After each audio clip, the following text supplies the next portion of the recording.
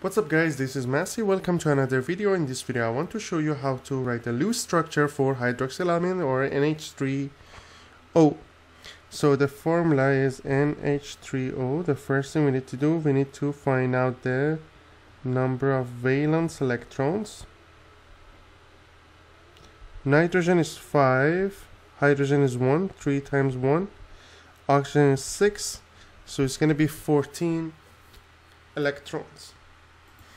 Then, as you see here, it looks like we have two central atoms, N and oxygen. So I'm gonna say N, O, H, H, H, like that.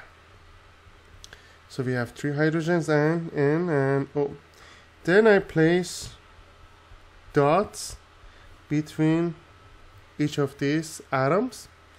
So we use 2, 4, 6, 8 of them. We need 6 more. So we need to put it in here on the central atoms to make it octet. Now N is octet, oxygen is octet, so there is no more electrons. We use all 14 electrons. So the loose structure, actually here I have lone pair.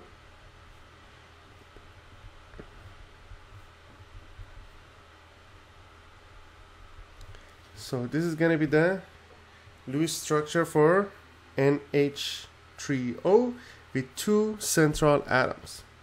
I hope you enjoyed this video. Please leave me a comment if you have any question. Thank you for watching and have a great day.